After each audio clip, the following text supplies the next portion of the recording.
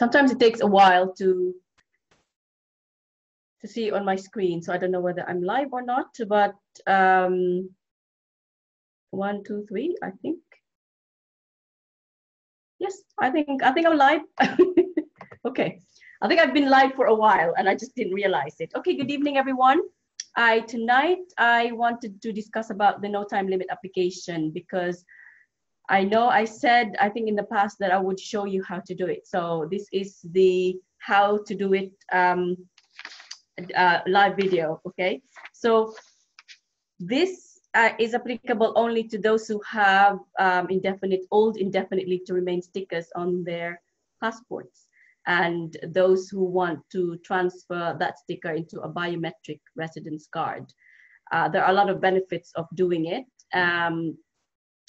I've heard from someone I have heard from someone this week that apparently a 70-year-old was contacted by the Home Office requesting her to apply for her biometric card. So this is how you would do it, okay? So if you just bear with me, I'm just going to share my screen so that I can discuss how you can actually make the application and what documents, how to complete the form, what documents you need to submit with your application. So, okay, just bear with me, because I think I knew how to share my screen before. Oh, here it is. Share screen. Where is it? Application, there it is. Okay, share. Okay, so let me just check and see if someone can, if there are no problems, because otherwise I would be just talking to myself and then it would be a complete waste of my time tonight. If no one can hear me, I'm just going to grab the comments and check on my personal profile. Okay, but I'm just going to mute it. Okay, all right. Okay, so people can actually hear it. I've got comments. Hi, Tariq. Right, so no time limit application. So if you want to make an application to transfer your old indefinite leave to remain sticker visa from your old passport into a biometric card, then this is how you would do it, okay? And also this application will apply to those who have had the biometric residence permit but has expired. So you need to I'm just going to mute it. How do you mute this so that I don't have to listen to it? Okay. For some reason it wouldn't. All right, sorry for the interruption. Okay, so if you Google no time limit application, it will come up with choices. Make sure you click on the application form. Okay, it will come up with a guidance. So the Home Office has issued a guidance, and you can read it if you want, or you can just go directly to the application form, which is NTL, and this is the version September 2018. This is a very straightforward application, and that's why I'm doing this, because I don't want people to, well, you can waste your money. I'm not saying if you really don't know how to do it and you can't be bothered to do it, then by all means pay a lawyer to do it for you. But you can do this yourself, okay? Because you've already paid for a lawyer to do your indefinite leave to remain. And so this one is just a matter of transferring that existing visa into a different format, which will be a card. So on the payment details, this is straightforward. Again, it asks for contact address. Basically, that's your address where the Home Office can reach you. Your contact name, if it's different, if you are using an agent, you're using a friend who can liaise on your behalf, then you can put that contact name on number 2, and then your full name, your date of birth. And as you can see, there is the fee of £229 by post. You can also do a premium service, but you have to book in advance, and you can do it same-day service. And that's more costly because you need to then pay £610 to the premium service center for the same-day service, so that it costs more. But for by post, it's just only 229. So the applicant details, you need to provide 2 photographs when you submit this application. And again, it's your details. You know those details, your name, your surname, your nationality, place of birth, that's all in your passport details. And if you can remember your home office reference, then put it there. Don't worry if you can't remember. Don't dig all your documents in the cupboard and to look for the home office. It's not that required. They will be able to trace your details if you can't have the home office reference. Don't worry about that. National insurance number, your UK address, again, that's for you to complete. It's very straightforward. Email address, again, name, address of all correspondence. Now in 1.19, it asks about whether or not you had a change of personal details. So it may be that when you had your indefinite leave to remain, you were still single, and then you've gotten married, and so when you submit this application, if you've been married, if you have married after you've obtained the indefinite leave to remain, then you need to notify the home office, because obviously they haven't got that, they haven't got that information, so they need to know. And so if you tick here, you've married, and then provide the marriage certificate, okay, or any other personal details that you want the home office to note and record it in the biometric residence card. So you include it in this box here. Okay, so it's let me just read the question. The question, it says, other, explain below, you must include the details of why your personal details have changed. If you have previously informed the home office of a change in personal details, please tell us what this change was and when you notify the home office. So if you've already informed the home office, then you have to tell them again. Unfortunately, it says here you have to tell them again what it was and put it in that in the box. So section 2, if you have dependents, a partner or children, you need to include the details here. And again, you need 2 photographs of each of them. So if there's 2 dependents, then two photographs of each, and include the details on this section. Again, very straightforward. A 10-year-old can complete that for you. Okay, so section 3, personal history, is very important to have this accurate. Okay, because if you say yes, but really the answer should have been no, and the home office discovers that you should have ticked no, then they will accuse you of deception. Okay, and they don't like it. They don't like it when, even though if you said, oh, well, I haven't actually, I thought this is what you meant by this, and that's why I ticked yes.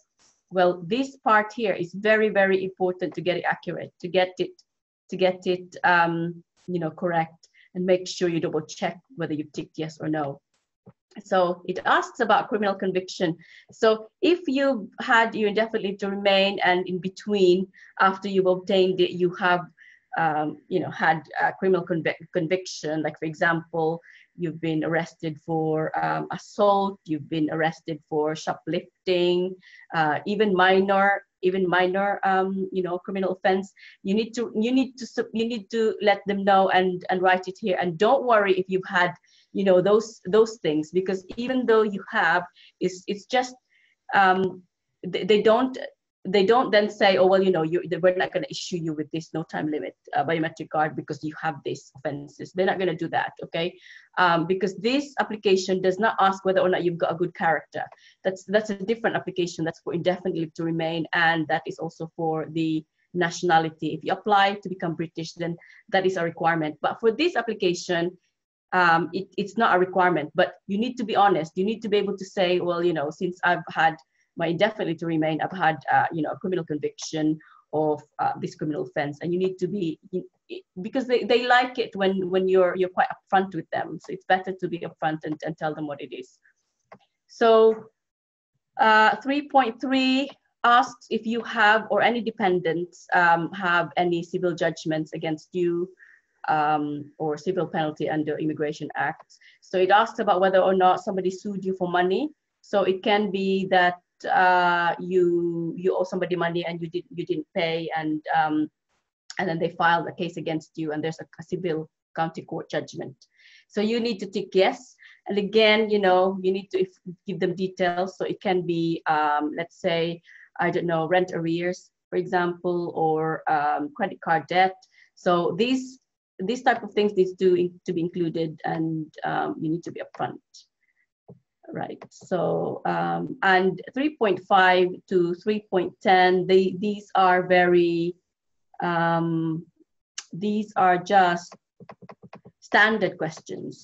Okay, if you apply for business visa, any other type of visa, these questions are there. And if you, for example, if you have been charged with a criminal offense for which you have not been tried yet, then you tick yes. And whether you're suspected of involved in crimes against humanity, that's a bit extreme. Then if you've been involved in terrorist activities in any countries, or you support organization which concerns terrorism. So you need to read this properly, and the answer should be no. Okay, and then it asks how long have you lived in the UK, and therefore you include that there, and then details of any absences if for more than 6 months at a time.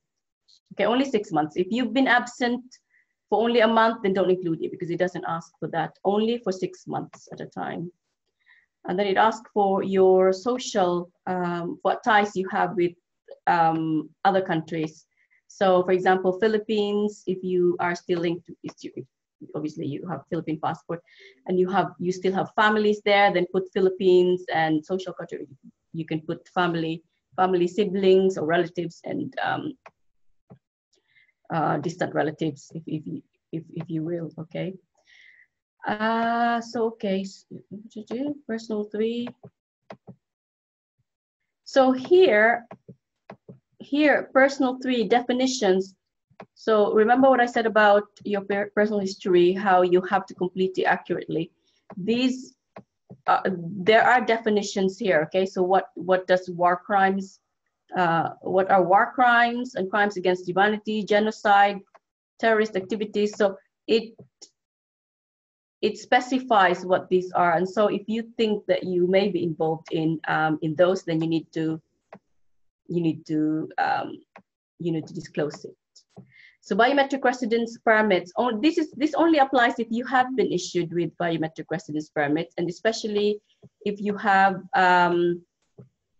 for example, you have had the biometric card and you now want to renew it, then you can include this here. Okay, so all the details when it was taken, fingerprints.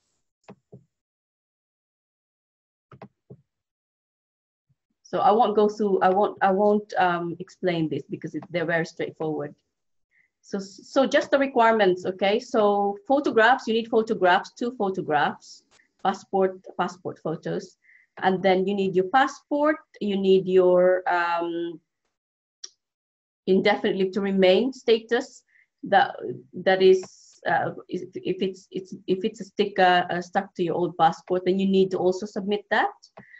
Okay, and then any other, it would help if you also supply all your passports, all the other passports that you've had. So it says all passports you have been issued since you were granted your indefinite leave to remain.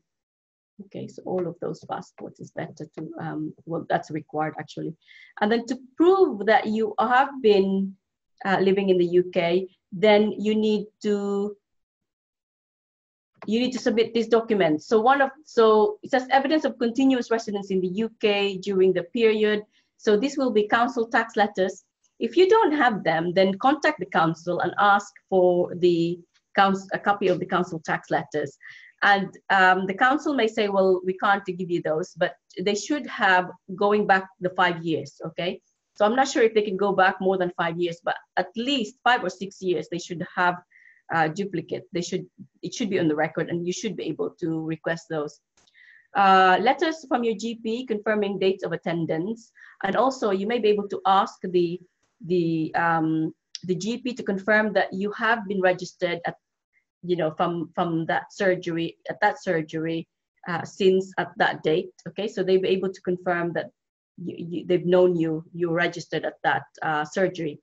So if you're a student, then college or school, confirming attendance, electricity, gas, water bills, letters of employment as well, letters of employers, can be employment contract as well.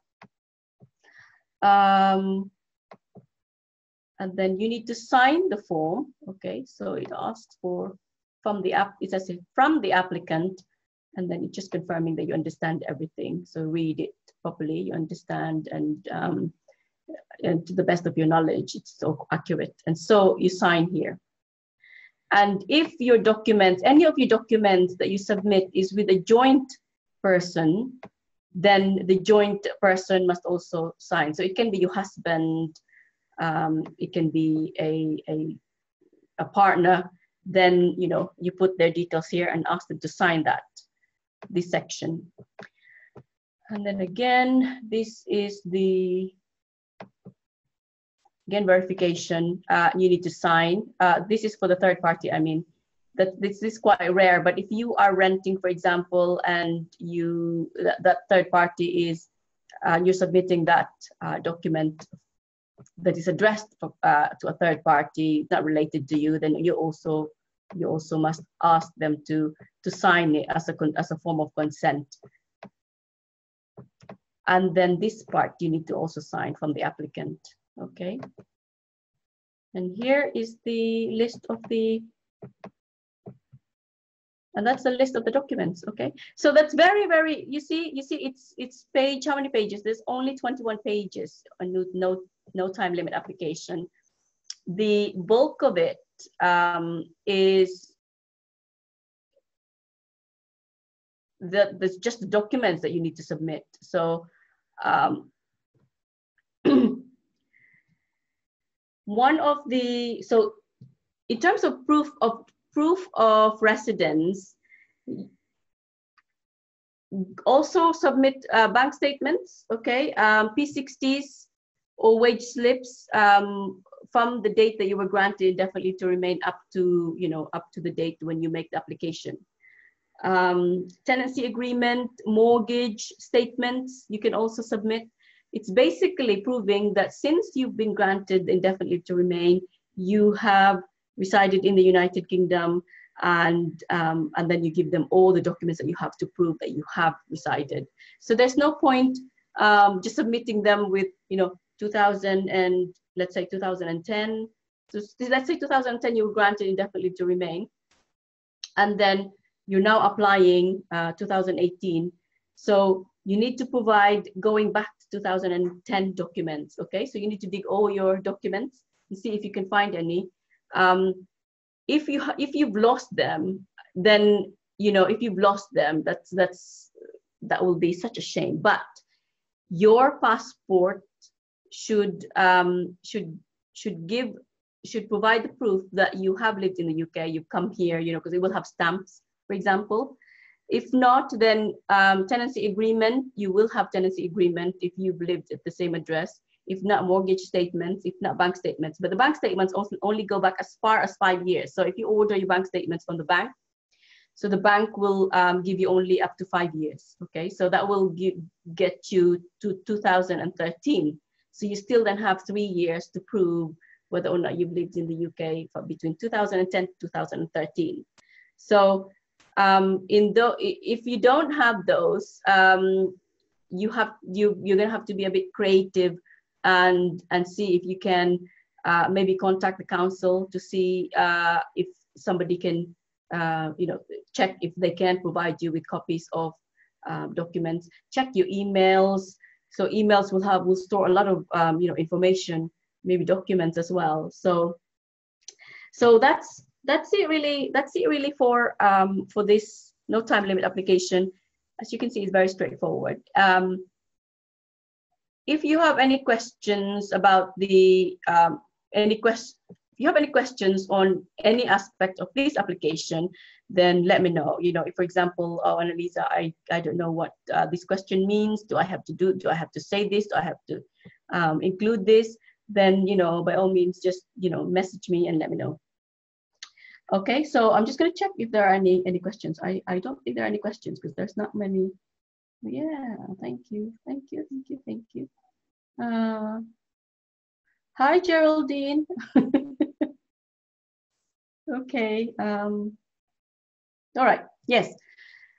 So guys, that's it. Okay, very quick. It's, as you know, it's very, very quick, and there's not much to say about that. But except maybe the Home Office are probably contacting people to change from their old indefinite leave to remain visa that's stuck on their on their passport. I think to make sure that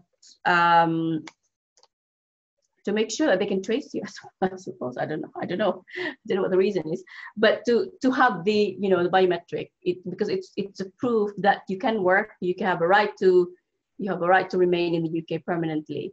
Because although it says the sticker says indefinitely to remain, but the biometric residence card has been around for a while now, and so people who are looking at your indefinitely to remain sticker will say, well, what is this? Okay.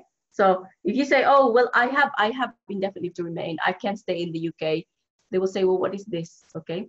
And some, if you actually look at your indefinitely to remain, that will have expired already, although it says indefinitely to remain, but some will have an expiration date. Okay. I remember there was one client who came and said, well, my visa expired, and he didn't quite know what to do, because he didn't know what application to apply, because this one has not really been, this is NTL has been one of those applications that you don't really know it exists unless, a client comes to you and say, well, this is my problem. What do I do with it? Okay. So because it's not a regular application form, it's only for those people who have had the indefinitely to remain, and they have to, or the passport, or they've lost the passport, or indefinitely to remain sticker. So they can't prove that they have actually right to remain in the UK. Whereas if you have the biometric card, all you have to do is just, show it, and it shows that you have the right. But even with that, it has an expiration date. So if you have indefinitely to remain, it may be that you don't have the 10 years, because it used to be 10 years, but sometimes it will have, it's issued at the same time, it's expired at the same time as your passport expires. So then you have to really, check it, and then you have to apply and renew it, and you use this application. Okay, guys. Yeah, I think that's it really. So have a lovely weekend, everyone. For a change, I was on time this evening. 9 o'clock I came. 9 o'clock I was here. Okay. Hi Daisy. Hi Teresa. Teresita. Hi Norlisa. Yeah. Okay, have a lovely evening. Bye everyone. Bye bye. Okay.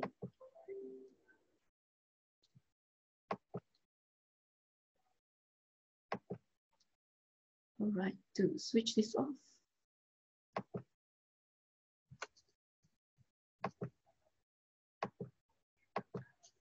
Okay, stop.